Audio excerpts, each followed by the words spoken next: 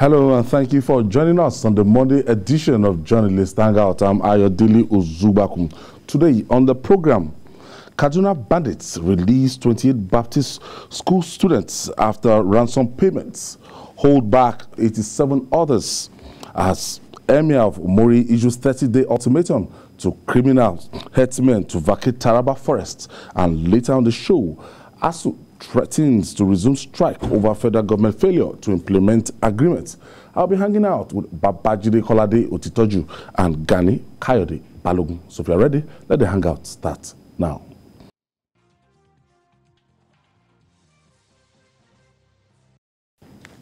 Thank you for staying with us. It was an emotional scene in Kaduna State when bandits released 28 students abducted from Bethel Baptist College in Chikun local government area of Kaduna State. The parents received their children with tears of joy after they were freed on Saturday night, having spent 21 days in the den of their abductors. But for parents and guidance of the remaining 87 children still in captivity, their sleepless nights continue. Meanwhile, the Emir of Muri Empire in Taraba State, Alhaji Abbas Tafida, has issued a 30-day ultimatum to criminal herdsmen to vacate forest within the state or be forced to do so. This followed rising cases of kidnapping, killings, and attacks in the states by criminals herders. Let's share the story with you of the release of the student first. It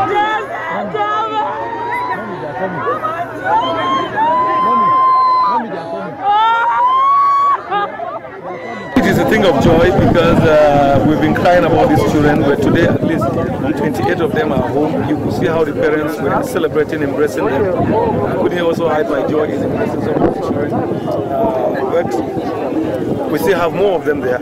So we will continue to put pressure, to speak out, to pray until what is expected to be done. The government of Nigeria have a new phrase now. They say they speak to them in the language they understand. So we're also going to speak to the government in the language they understand until all our children are back. Tell us, how has been your experience since the weeks and months the children have been? Truly, it has been a very terrible experience. You can't believe that every night you will not sleep. You don't even have time. You get call from this parent, you get call from that parent. Parents will come to this school, but after all the conversation there with the president of the Baptist, they will still call us. They believe we have the magic to do, but we really don't. The best we can do is to pray for them, encourage them, and then speak out to government. But we are happy that at least today, the bandits release these children for us. And I want to appeal to the bandits and those who are responsible about this. Please, these innocent children don't know anything. Don't put them in this. Putting these children in this kind of terrible situation will make them harden in the future. If we want to raise godly leaders, we have to be careful what we are doing to our children. Look at that small boy. How could that small boy experience that kind of pain at this age? It's not good for the future of Nigeria. It's not good. Our leaders must watch out. What we are allowing these children to go through today will not be safe for us to do. So tell us, how many of the students have been released? So far, we can confirm 35, yes, 34, 35. We can confirm. Then around 81, 87, I'm not sure of the exact figure, are still with the bandits. Are you in a position to tell us the ages of these students? Yes, there are children with the age of 10, the highest is 19. I can even send their names and ages and classes to you if you need it. Now we'll continue because the children are not here all back. So our prayer will not stop, our pressure will not stop, our cry will not stop until when we have all these children back. And not only these children, until when everything about kidnapping in Kaduna State. And that's what the church in Kaduna will promise to do. We will not stop talking, we will not stop putting pressure until kidnapping stops and crime and evil stop in Kaduna State. People are supposed to go out and have a free time to do their normal businesses. You can imagine what's going to follow with the outcome of this kidnapping. The education, the psychology, the trauma of these children. So it's something bigger than just a mere their release. There are more things that will follow. So we will continue to speak and pray until this evil stop in our country. Parents that their children are not yet back are still waiting. Okay. Most of the children that have been returned have been taken to the hospitals in very weak conditions. 28 school children released, 87 to go. Babajide, And I don't envy those ones that are still waiting for their children. I don't envy them. Congratulations to those ones that their children were released after 21 terrible, harrowing experience. Honestly. The CAN chairman in Kaduna State, his son was one of those who escaped. This set of abductees, some of them ran away. You know, some of them ran away. Sometimes they send them on errands and they just use the opportunity to escape. It's unfortunate that it has now reached the point that government is showing absolutely, look at that boy's hair, for example. See how unkempt. Look at them. There's, even if you see your child in this state, in this very, very unwholesome state, you even shed tears because you know that ordinarily, look at his hair. This now, one collapsed. For some of them, for some of them, their children are not back. So it's enough pains for those ones. That's why they are crying that, oh, when will our own... They must have been looking forward to the receipt of their children. Now to be there and be told that, look, your child is not good for any mother. Yes. No mother will. And they have been extorting money. These are people who are struggling, but they can't leave their children in the den of these guys without doing something about it. So what kind of you come up and say the people should not pay ransom. Who will not pay ransom? Even you that you are making the law. If your child is there and you truly love that child, you will pay. That is the fact. There is nothing. So these guys down there. What is of greater value than human life? A child that you sad by yourself, even an adopted child, you still want to take absolute care of that child. So who is that parent who will simply not be bothered and not want to do whatever it takes to get his child out of captivity? It is not the fault of these children. Look at the way they are looking. What they were wearing the day they were captured. Yes. The school uniform. It's the same dress. 21 days ago. Yes, in the bush. Beaten by mosquitoes, you know, and all that. It's now looking like it's a normal thing for people to be kidnapped. Especially this Kaduna State that has become something else. Bandits are running riot in that state, and we appear to be powerless. I was saying it yesterday, how can bandits get as close as Marabanjos? It's like they've entered Kaduna now, because you can trek from that place. How far is Marabanjos to the old toll gate there of Kaduna? This is what we face. Look at these children. These children will never recover from this. That trauma. They will keep remembering. Just look at that boy looking blank. You know that what that means. Living like animals. That boy is just looking blank. You know what it means. We have a situation now that children as young as 17, they don't want to stay in our country. Yes. They don't want to stay in our country. Yes. Some will say, no, I don't want to school in Nigeria. That's when they eventually get a chance to go and school abroad, they will say they are not coming back home. I told you the story of my younger sister's son, who was harassed by SARS around that Alliance Française roundabout, Water Carrington Way, because he was going to repair his laptop. And these guys cocked their guns at him. He had never seen anything like that. An 18-year-old boy, you cocked your gun at him? Since and he's schooling in Canada. Since that time he had... No, he said, no, I'm not coming home. No, I'm not coming home. Even the one who was there, because there were two, the one who was there, the moment he had that story, he said nothing like coming home. My sister had to, in December, go and see them with all the COVID restrictions and all that. Because they were supposed to come home. They're not interested. No. This is the thing. That is the kind of country that we are breeding. GKB, my own concern is that, you know, some people, when you tell them about basic things of life, some things are, you know, they will tell you that, look, my government is there, my government can provide this, and this for me. And in Nigeria, if the state government cannot do anything, cannot intervene in this situation, the federal government is, you know, I don't understand. Now, it's now the parents that are now interfacing with the bandits. I was even told that some bandits, they will count money. After counting money, and if they feel that the money is not complete, they will hold the person who brought it, that brought the ransom. Free reign. So these bandits now, they have the effrontery of telling the parents now that we'll be releasing them in batches. As you go. We are in dire straits as a country. When people ask, what was Somalia like 10 years ago, 15 years ago, this is what Somalia is. Bandits, the terrorists, or whatever name you want to call them, have carved out fiefdoms for themselves within a state, and they rule that state with all impunity.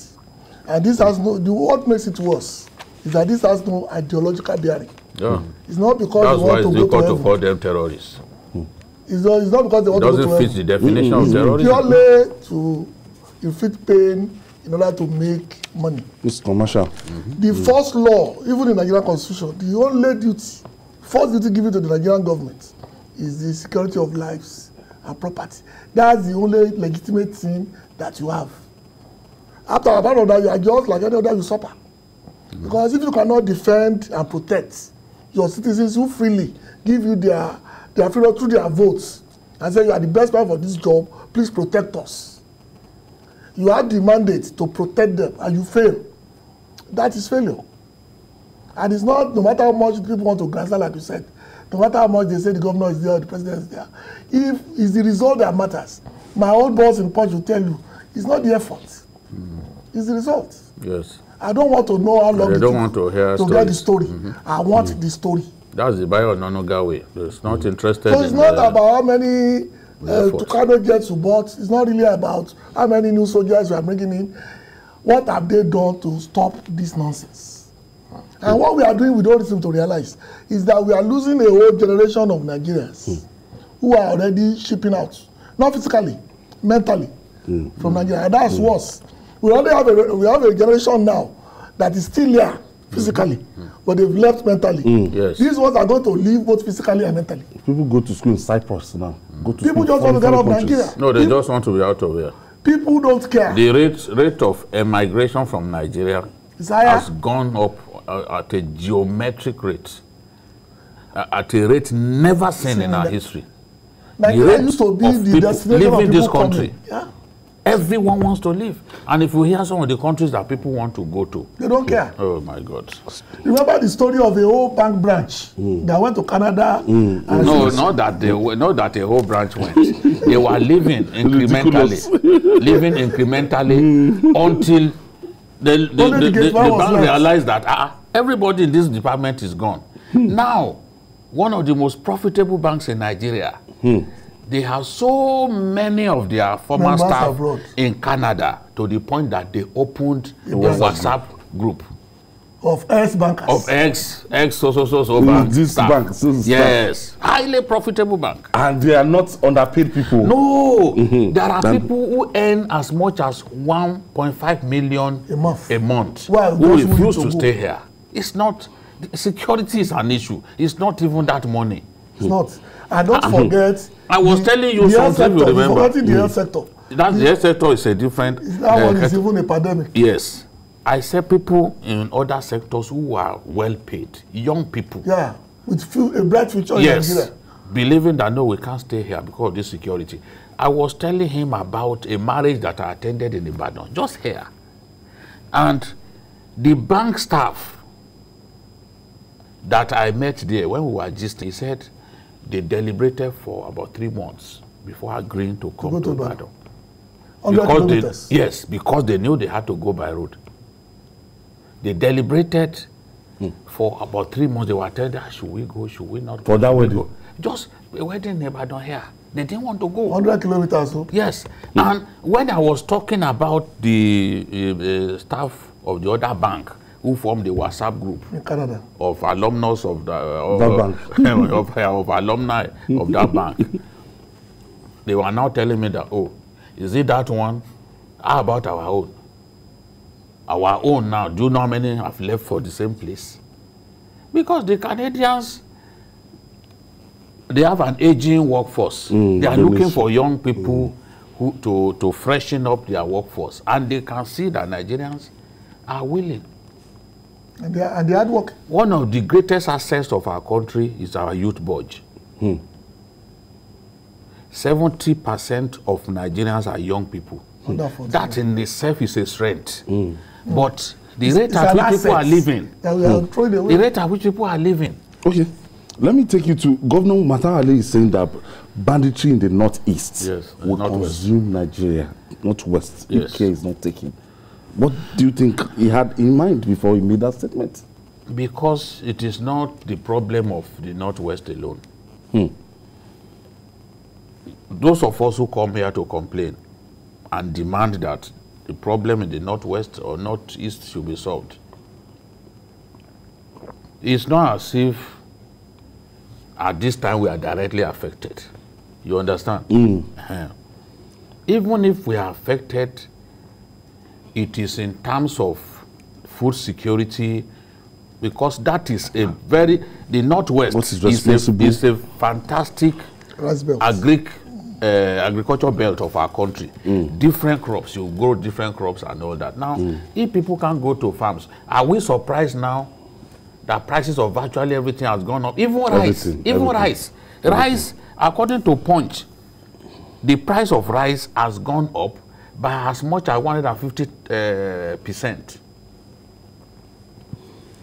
So we're looking for beans, to come and argue.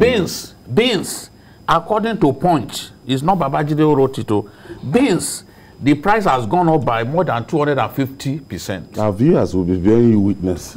Let them go to Punch now. Tomatoes, the same thing. Tomatoes too, the price has gone up. It's not Jideo or Jideo's wife who went to market to discover it. Other people too have seen that this is the trend. We'll go. And look at the story that Miriam, our correspondent in Abuja, did. All of them were talking about security, which is what some people do not want me to talk about. They were saying that the reason these prices have gone up is insecurity. Yes. That Abuja story that Miriam did. What some people had terrible celebration because of they couldn't afford to buy RAM. And they had been buying RAM all their years. But we are now in such a terrible situation that those people who sell RAM, they said the places they used to go to, they can't access those places anymore. It's not as if they are not there. But one of them even described going to some of those places as haram. And you know, in Islam, when you mention haram, you can define what haram means. You don't dare it. Untouchable. Yes, don't even try it, because you pay with your life. So this is the thing. So Nigeria will be affected unless we deal with this situation. Let's stop thinking that, oh, it cannot extend to other parts of the country. Some people thought that Boko Haram was just for the north alone. For the northeast. Or for the northeast. Until it started stretching to other parts. Even Abuja, people being killed in Abuja, people being killed in Kano, people being killed in Kaduna, Zaria, Suleja, all of these places. Northwest, Yes. So this is the thing. When there's a problem somewhere, we have to address it. We have to address it so that we limit it to that area. So Matawale was right in saying that this thing will consume Nigeria, because if they continue to have free reign, they will feel comfortable to come to other parts of Nigeria. Were we not in this country where Boko Haram was opening cells in Kogi State? In Kogi State. With fanfare. Yes, they are opening cells. So there is no, in fact, one of the most brazen attack on the Nigerian army on the highway was by a Boko Haram faction along Lokoja Abuja highway. That's the Ansaru group. And they kill soldiers. Okay, I have Engineer Folabi calling us from Songo Otao in Ogun State. Hello. Thank you for joining us. Yes, good evening. I greet you. Good evening. And I greet Babajide and Mr. Ganil. Yes, I greet you, sir. Yes, I think the current situation about kidnap and the rest in Kaduna is worrisome. May I request that, please, if you can make it a national issue, that I want the forum of discussion to be included with the Northerners, like Colonel Uman, be part of you, so that the whole nation will know that this is not a Western issue, it's a national issue. Because I am worried, how can we continue to stay in this type of situation whereby the president or the federal government believe that things are going well? It is a worrisome. It's very worrisome. I'm very highly disturbed. Thank you. Thank you for your contribution. He's not a journalist. This is Journalist Hangout. We can get in touch with him. What we can do is one of these days we'll try and get him. We'll do that regularly when it comes to security. Now, students of FGE Beni Yari are still in captivity. What's going on? Well, according to the people, obviously the governor is not interested. We run into trouble now. Who is interested now? Who is interested? The federal government is not interested. The governor is not interested. The local government chairman is not interested. In fact, we have... That school is a federal school. It's a federal school. And the unity school now. They are not interested. I think that those who run Nigeria presently, both at the federal and state levels, have given up, most of them anyway, must have given up on trying to solve this problem. Because every day... No, it's the ransom that they don't want to pay. Because if you don't negotiate, something must give. No parents, no matter how callous. If you are not ready to negotiate, in my view, you must be ready to defend. To rescue. Rescue, yes. Rescue through military means. Put a plan down, the plan to rescue them, and let's even have one successful one. Yeah, just one kidnapping go hurry will give us the boost to move forward. We are in the middle of a war that people are pretending we are not fighting. Because this is no longer just banditry for the sake of it. Fine, they make pecuniary demands. They are now spreading their works in such a manner that if they are not careful, in the next 24 months, nobody will be able to leave their room without fear of kidnapping. Even now, people are very afraid to send children out. In some parts of Kaduna, it's already like that. So there are places you cannot even go out. They're going to people's homes to kidnap them. We need to be wary of where we are going. Failure of governance has shown the fact that either we are ill prepared, or that there is somebody somewhere who believes that this will simply go away. And I believe that's the thinking of most people in government, that this is a matter that will sooner or later go. It's not going away, it's expanding. It's like cancer. It doesn't go anywhere. Because like I said, it's worse. Because it's not ideologically based.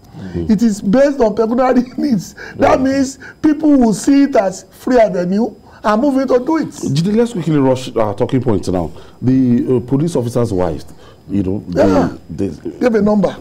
Look at the number of their husbands that they've lost. Police officers. To Boko Haram. Now the Emir of Muri in Taraba State is now issuing this kind of ultimatum. And I look at it and, for the Emir to come out to bust out like that and saying that if you don't leave our territory, this kind of ultimatum was the ultimatum that Governor Oluwarotimi Akeredolu gave. No, he did not even give ultimatum. Not this ultimatum. It's not registration. The governor said, come and register to use our forests. The governor never used the kind of words that this Emir has used. Yet we saw the kind of Garuba Shehu take him on. The governor said, we want to know those who are in our forests. Identify you. Register to graze in our forest. That's what he said. And the Mieti Allah members in the state, they were in that meeting. Remember, we interviewed them. They said there's nothing wrong about it. But we had people at the federal level making all kinds of noise. People were even saying no, that people can go anywhere they like. But the alacrity in which the presidency even reacted. Yes. Now look at an emir who is worried that criminal headsmen are kidnapping his people. He's already tired of the fact that they are paying ransom to criminals that they harbored, that they received warmly. And he's saying, look, let me even quote some of what he said. Directly. Because there are people who have asked me that, when is Garuba Shehu going to talk about this thing? As if I'm the one who determines when Garuba Shehu issues press statement. Now, he said, look at what this man is saying. We will not ask, he said, henceforth, anyone caught conniving with these criminals, we will kill his mother, his father, and brothers. That's what he said. And he chose the occasion of the Eid prayers to say these things. Then the Emir also said, we will not ask of his name. So when they get to the forest and they see anyone, we will not ask of his name or mission. We will just kill him. There is no way one bastard will inhabit the forest only to keep coming to kidnap us for ransom, rape our women, and kill our people. That's what he said. Did Arakuni Akredolu go to this extent? He didn't go to this extent, and it was like heaven should fall over the man with the white beard. He didn't go to this extent. He said, register. The Mieti Allah in the state said yes. He said, we will kill. They will kill their parents. We will kill their mothers, kill their fathers and their brothers. And then that's what he said. It's there, recorded. It's sounding so frustrated. Honestly, you know, when you look at this thing, it can be really frustrating. Do you know how much people in his kingdom will have paid before the Emir got angry? At this stage, he's probably not even thinking of losing the stool. Do you know how much ransom he will have paid? How many, the amount of damage? Yes, and the damage done to, you know, you rape people's women. You kill them, they go to the farm, they don't come back. And you want them to keep quiet. And a lot of these people have said repeatedly are not Nigerians. Let me tell you, some of these people that some of our people want to kill themselves over, if you stand in front of them to speak even Hausa to them, they will not understand. But if you speak French, they will answer you. All right. So they are not Nigerians. We'll take this, brother. When we come back, we'll talk more. It's still Journalist Hangout. Please don't go away. Stay with us.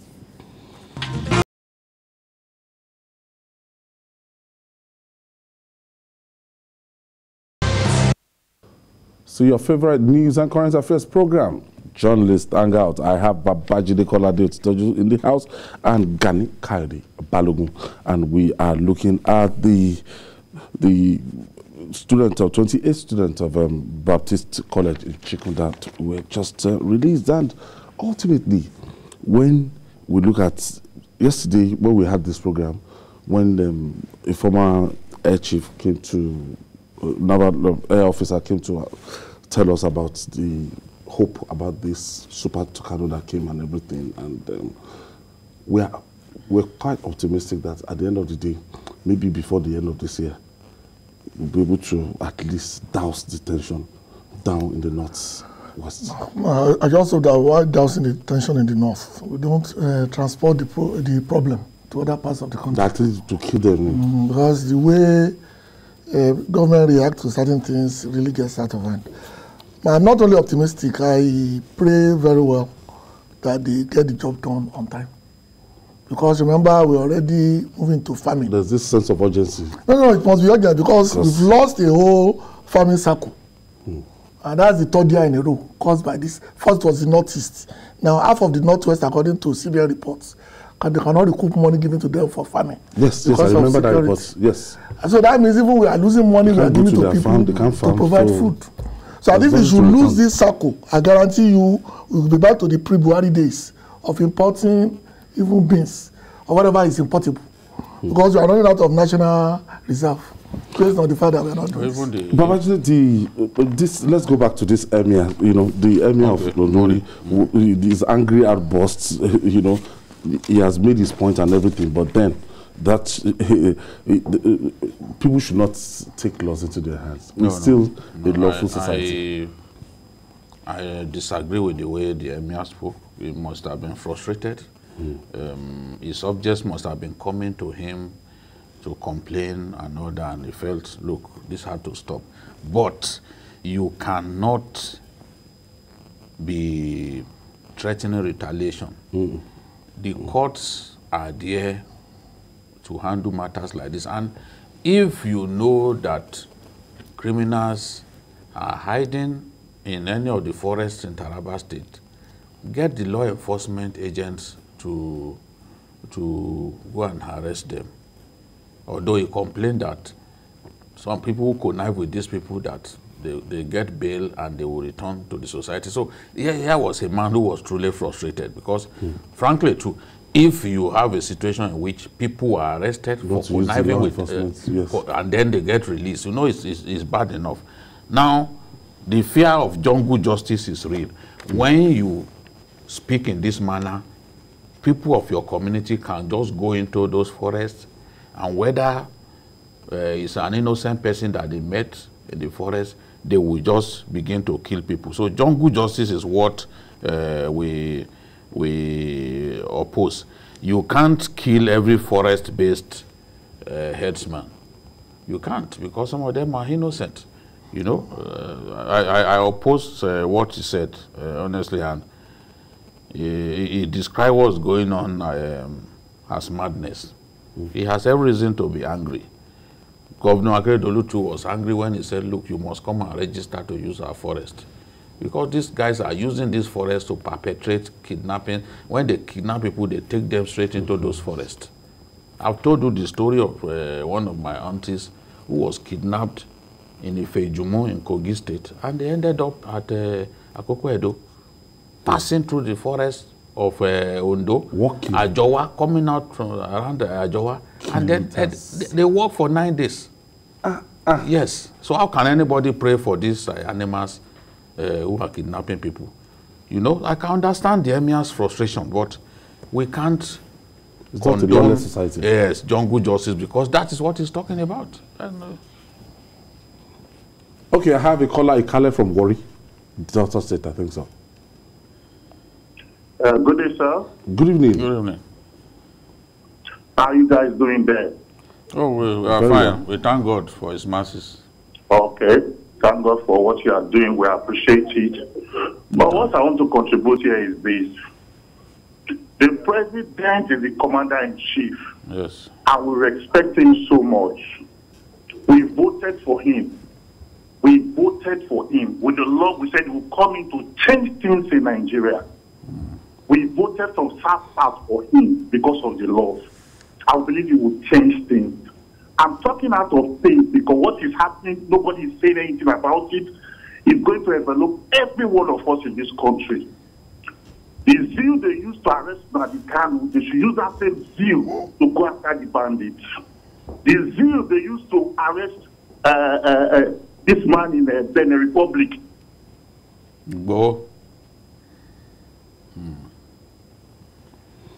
Okay. I made this point that they should use the same zeal. That's the same thing that Buba Galadima said. Buba Galadima said, if you can go to another person's country to pick Nnamdi Kanu, if you can go to another person's country to pick, to arrest Sunday Igboho, why can't you? Already on the database. Why going to the airports? Why can't you arrest Turuji? Turuji was the one whose father was arrested, and because of the arrest of his father, he got angry and he was just kidnapping people in villages. Later on, they released his father and he reunited with his father. Turuji is not in jail. Dankeremi is not in jail. Let me, you affect my thought flow. Dankeremi is not in jail. Dangote, who is controlling the Jibia area as a bandit, is not in jail. Dogo Gide, who killed Buhari Ndaji and organized the kidnapping of those government called Kagara boys, Dogo Gide is not in jail. In fact, he had the audacity to be speaking in an audio that I listened to that they should give him 700 million. You know? So that's what Buba Galadima listed all those bandit leaders. That if you can pick people outside of Nigeria, these ones are here. But why have we not gone for them? Why have we not? Because as I always say, we know where they are. It's not that we don't know where they are camps. They have camps. You go to a place like Dansadao in Zamfara, there's a big forest there. These bandits are there. We know their camps. So why can't we go and waste them in their account? These guys, just like the governor of Kaduna said, they have lost the right to live. If you can take other people's lives, children. Dangote killed 18 Nigerian soldiers in one day. I keep talking about it. In Shimfida, Jibia local government. Nobody has avenged the killing. Ultimately, where do we go from here? Well, we sooner or later, like the Emir said, though we don't agree with him or don't condone what he said, people, at least he is still talking. I'm sure there are people somewhere who said, okay, fine, government has failed. It's time for me to arm myself and defend myself. That's where we are trying not to get to. Because ultimately, that's where we'll get to. Because at least the Emir has something to talk out of what they are planning to do. I'm sure there are others somewhere in the north who have made up their mind that you can't die, you can't be living on your knees. You have to die on your feet. You cannot be living in fear 24/7, waiting for government to repel these people. And then nobody is giving you support. Some people will take and I hate bringing us back, but remember there was even attempts by some people to arrest bandits, and they were shot by soldiers. Is it mistaken identity or is it something we don't know? So we are in two troubles now. One, our people are going to start to defend themselves. Government is trying to go to resist that. And then we now create another theater of war between vigilantes and the government. Away from insecurity, now, it is going to be another harrowing academic experience for Nigerian students following planned decision of members of the Academic Staff Union of Universities, ASU, to embark on fresh strike. ASU has threatened to resume the industrial action it suspended in December 2020 over a failure of the federal government to honor many of the agreements it signed with the union. The chairman of ASU at the Abbas Tafida University, Bauchi Ibrahim Inuwa, said only 2 out of the 8 items in the memoranda of understanding signed by both parties had been addressed. I don't know, Julie. They signed this memoranda, 2 out of 8, and these people, they were honorable enough to suspend that strike as at December 2020, when, you know, the whole 2020 was mad with COVID and ASU strike. Now, can't the federal government be honorable to their own way to, at least, if you are talking about 8 items, yes, at least meet like I even go halfway. Go halfway. Or 5, yeah. You see, this is why we keep having these strikes. Because there is no honesty. There is no sincerity. Sometimes we even agree with labor leaders to do certain things that we know that we don't have the funds to implement. We just go ahead so that they will end their strike. They won't go on strike. We make promises. But what do you have labor leaders do that they too are not like reasonable to like this? We are going through here. This is not the way it used to be. No, but you can't be talking about us going through hell. Elsewhere, academics are better paid than lawmakers.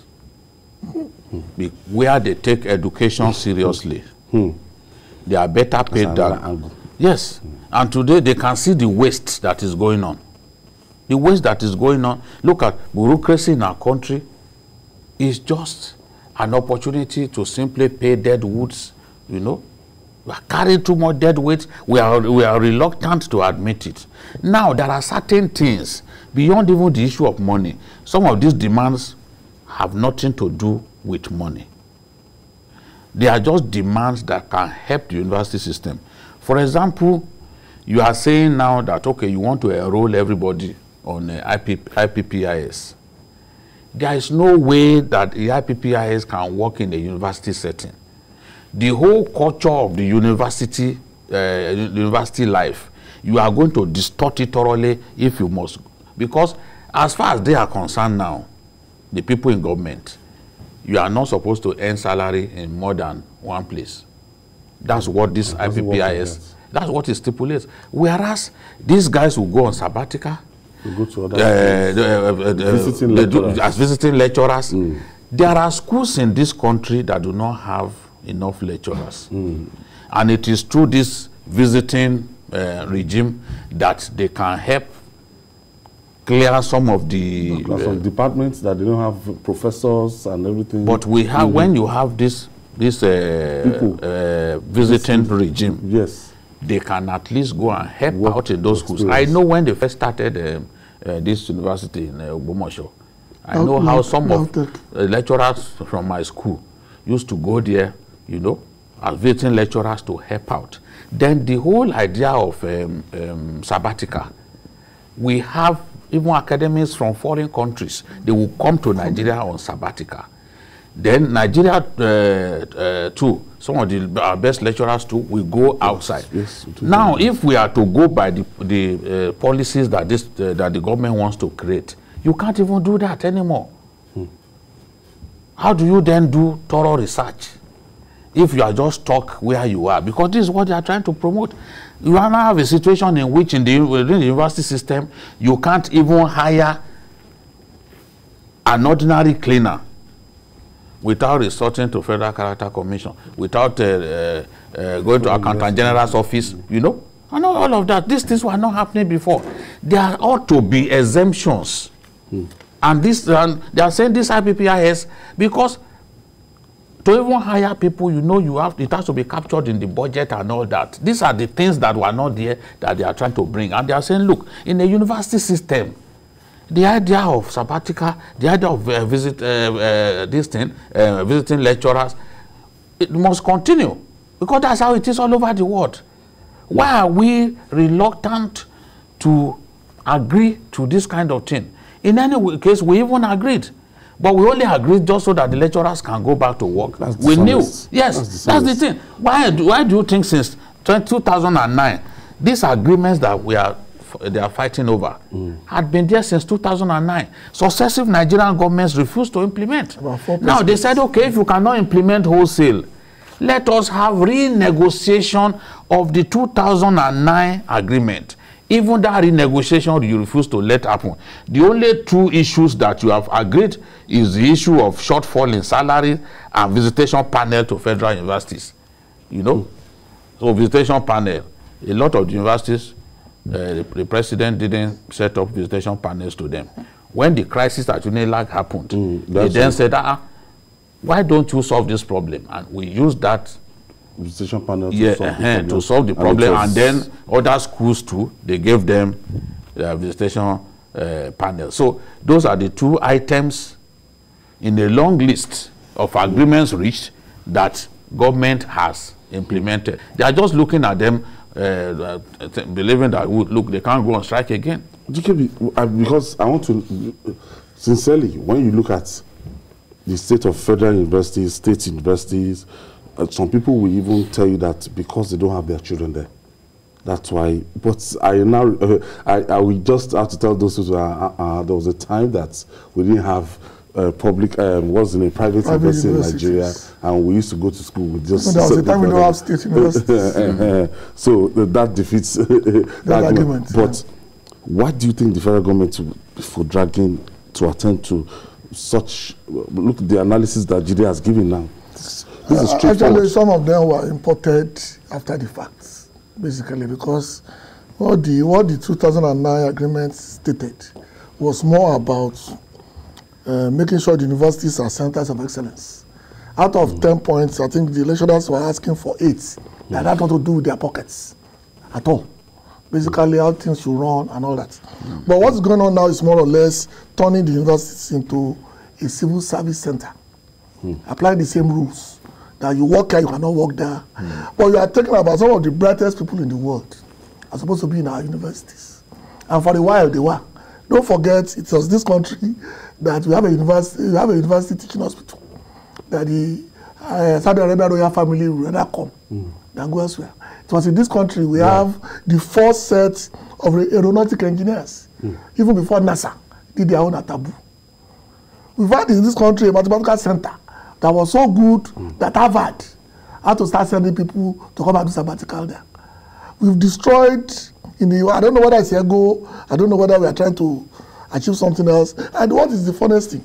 We keep licensing more universities. Yes. Federal government keeps it's one of their demands. More universities. It's one of their demands that the proliferation of state universities must stop. And even federal because some of universities, them are owing as much as 5, 6 months, 7 months salary. Why are you setting up universities that you can't maintain? Bad. It's one of the demands. So the demands are not simply about money. The some of them have nothing to do with money. 2 out of 8. Yes, so they have nothing to do with money. Imagine this law now, the new rule that you only teach in one university. That means I can tell you, nothing less than 5, 6, 7 years will go under. Because the people that they rely on to keep their, what they call it, LUC certification, are visiting professors. It is those people with names that they use to get certification from LUC. Yes. From those courses. Even for a lot of our own lecturers back then, the graduate assistants, visiting professors will come and assess them. Yeah. They'll come and assess them, you know, because some of them were actually pursuing their PhDs outside of their own university environment. So how do you, because I remember some of my lecturers at that time who did not have PhDs, they had lecturers from the schools where they were pursuing their PhD come and assess them. Under this kind of regime, it cannot continue, except that person doesn't want to be paid for the services that is rendering. Okay, we have Julie from Port Harcourt. Yes.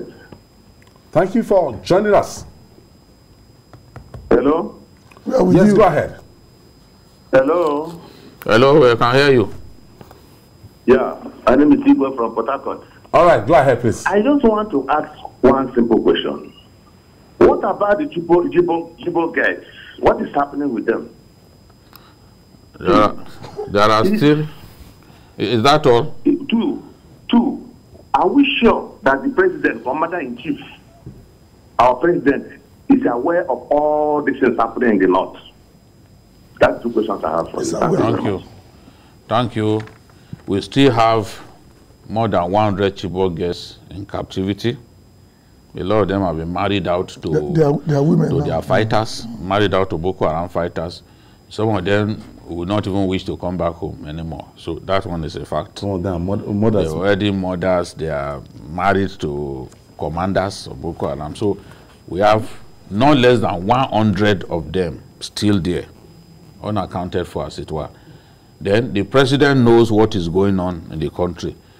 There are some interviews that he has granted that alluded to some things that we thought he was not properly briefed about or that he was not even aware of. So banish that thought that he does not know what's going on. He's immensely aware of what is going on in the country.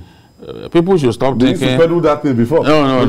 When you sit down, no. He knows what's going on in the country. We may not approve some of his methods, but that's the way he is. He's aware. We can only pray for him that God will give him the wisdom to run the country better. That's all that I think he needs that because yes. The wisdom of King Solomon because to run our country better. But Solomon had no agenda. Yesterday, I just read about one of his old friends saying that I'm not coming to see you again. This is war. I was like, okay, anger. Okay. Clearly, was referring to the president. He drew a line in the sand. And he didn't mention any name, but everybody can guess who he was. But the bottom line is that this there's so much frustration in the land. I'm telling you, this ASU crisis should be nipped. But it's the last thing we need. Nigerians need to challenge their leaders. Nigerians need to call out their leaders. It's not enough for us who are not leaders to be abusing ourselves on social media. Let's use our brains. We have a labor minister. The people should call this is the time to ask the labor minister that, look, what's going on? Dr. Chris Ngige. If he has to give a time ceiling within which some of these problems will be solved, let us know. Keyamo, the former activist, is in government. Thankfully, they gave him this kind of ministry. What is he doing? Are they going to open their eyes and let ASU go on strike another strike? No. That will not be sensible now. So this is the Nigerians should ask them that question. That what are you doing? ASU has already, you know, ASU was sensible. They have sense. They didn't say they were calling out strike. They said they were suspending, which means that they don't need to officially inform anybody before going. You know, the labor law says you must send yes, so that they won't say yes, you must give them time. Now they can decide that okay, tomorrow without having to write to their employers and all the that. Minister of Education too must have a kind of input in this. Adamu. Do something about the plight of this. I know that some of these issues, we just need to address some of these issues. National University. A lot of them, as I said earlier, have nothing to do with money. That's